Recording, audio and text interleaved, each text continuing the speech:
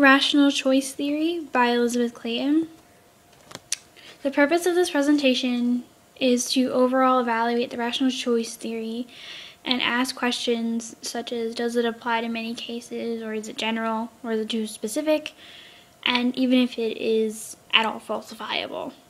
Today I'm going to conclude that with these questions that the theory itself is not very useful or a good theory.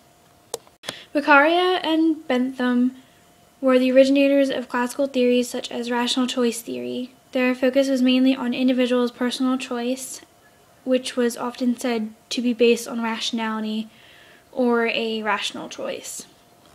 There were 8 central points to this theory that had been pointed out early on by its originators. All 8 of these central points are so highly relevant to the understanding of the theory today, and several of which I will be discussing. Cornish and Clark are people who influenced rational choice theory and its modern interpretation that we use today.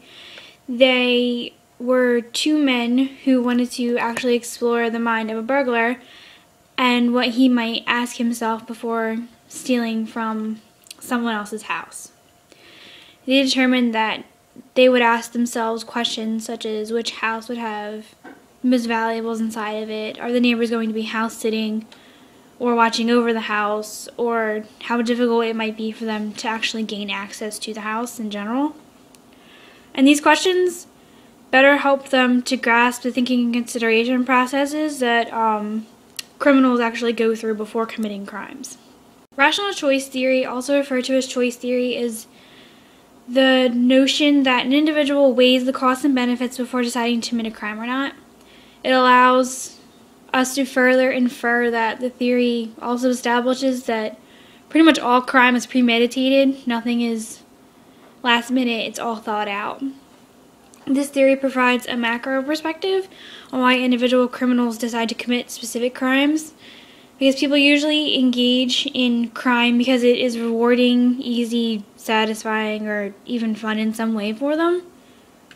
While this theory does have the underlying belief that all crime is premeditated, there are contributing factors that can lead a person towards committing the crime or choosing to not commit the crime. Such factors include background factors like psychological, social, or demographic aspects or characteristics that they might have, or situational factors, for example, like things that are going on in their life, peer pressure from their friends, conflicts with a significant other, or the consumption of alcohol or drugs at the time the crime was committed. While considering to commit the crime or not, as I previously stated, the individual will weigh the costs and benefits of committing and not committing the crime. This process is usually done in a quick fashion, but when undergoing consideration, the individual will consider things such as chances of getting caught, severity of the expected punishment, value gained from committing the crime, and the immediate need for the value that they will gain. If a person views the likelihood of them getting caught being low, or that the punishment wouldn't be that bad or severe, that they wouldn't gain much from committing the crime, or that they don't have an immediate need because it can wait or it's not as important, then they, according to this theory, are likely to not commit the crime. But if the case was the opposite for each of those factors, and the person, according to this theory again, is rationally likely to commit the crime in general. The criminal uses their past experiences as well as weighing the costs and benefits to determine what they're going to do. However, research has also shown that the criminal's needs also play a role into their decision. Choice theory also relies on the assumption that criminals have different levels of needs, just like anyone else, which can be explained by Maslow's hierarchy of needs, and that outlines that the basic needs come before other needs, such as shelter before things like relationships. For example, a criminal may rationally consider stealing food from a convenience store because he's hungry before considering stealing someone else's iPhone because he just wants a new cell phone.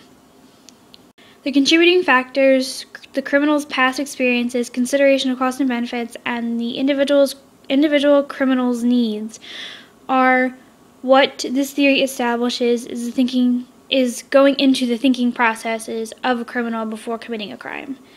This theory is highly based on the assumption that a criminal is being rational or even rationally thinking or thinking at all before committing a crime. However, the theory highlights that the choice only has to be rational to the individual considering the crime, but not to anyone else. For example, it might be rational for a criminal, again, to steal food because he's hungry, but to someone else that maybe and probably is irrational because they could simply buy food or go home and find something to eat out of their kitchen. Society can attempt to deter criminals from deciding to commit these crimes by implementing certain precautions. Methods such as target hardening make it more difficult for the offender to get an item, person, or place that they are attempting to obtain or get to. An example of target hardening would be bank vaults.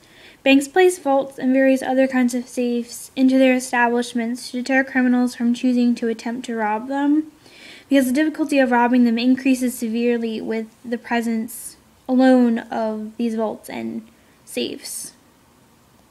Overall, though, rational choice theory has many factors and aspects to consider when looking into the mind of an individual criminal, but it can apply to and so-called explain any case it's presented with. It's not specific, really, or at all. It's really too general. It's unfalsifiable, and it doesn't really tell you or explain what is even needed to show or falsify the theory. Rational choice theory mainly describes, it doesn't really explain why criminals' brain process information in that way, or why we even believe that choice is even rational.